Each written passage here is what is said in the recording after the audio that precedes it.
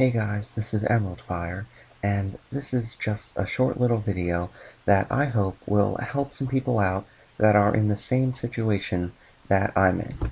My computer uses an Intel graphics card, which, as some of you know, is not supported by most versions of MCEdit. In fact, almost all versions of MCEdit crash when you try to use the brush or fill and replace or any features of MCEdit on an Intel graphics card. However, there is one version of MCEdit which just happens to be the one that I've had forever. It's the only one I've ever had, and anytime I tried to upgrade, it would just crash, so I would just switch back. And I just happened to have it. And recently I did upgrade, but I accidentally deleted my old version because I didn't know it would be a problem, and so I had to search all over the internet to find the same version that I had, because the one on github.com was changed. I guess they retroactively changed an old version, so it would no longer support Intel graphics cards. I don't know why, but anyway, I had to search all over the internet to try to find one that worked. And I just decided that I would post a link to a zip file containing the version of MCEdit that I have, and I've uploaded it to Mediafire, and the link is in the description.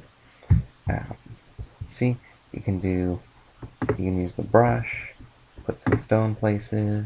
It works. That's all. That's all, really. I just wanted to post this, maybe help some people out, anyone who's in the same situation as I am. So I also included, just because I have them on my computer, a lot of filters by Setbling. So yeah, just filters. No, that's the wrong one. Filters. Just have lots of Setbling's filters in here, just because. Yeah, they were just on my computer when I made the zip file. So that's it. I hope I helped you out. And one last thing, when you extract the zip file, the MCEdit program will be called main.exe. If you want to, you can just make yourself a shortcut and rename it to MCEdit. Then you just click that. It opens this command prompt window. Wait a little bit. Some scrolling down. And there you have it.